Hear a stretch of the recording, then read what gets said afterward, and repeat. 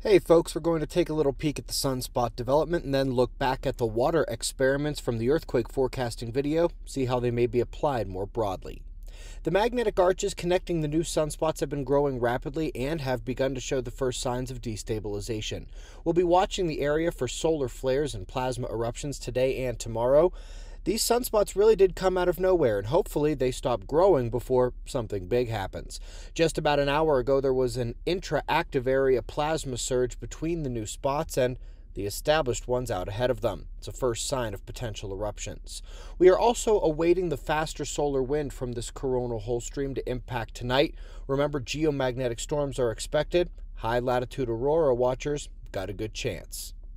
Now let's go back to those water experiments we showed 2 nights ago.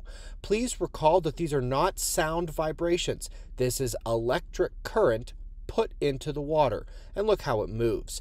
You can also try this yourself at home with just static electricity. If you turn the faucet on a slow release and then use a balloon or even a plastic spoon to build up static, you will move the water. Now, this is the reason why we can use coronal holes as earthquake forecasting signals.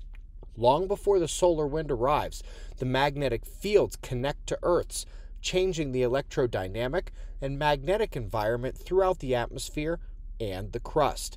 This would impact the water, the crystals, the iron in the ground, and much more. It's a recipe for earthquakes.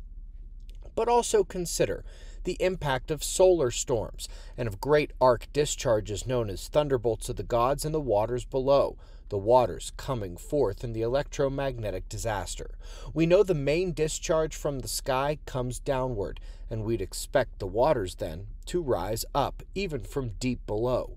It is not only worth understanding why the coronal hole electromagnetism is so well correlated with upticks in seismic activity, but also in how the major versions of that motion would amplify dramatically in the Great Catastrophe, especially when the solar micronova compresses the magnetic field and the great discharge flashes downward from the sky.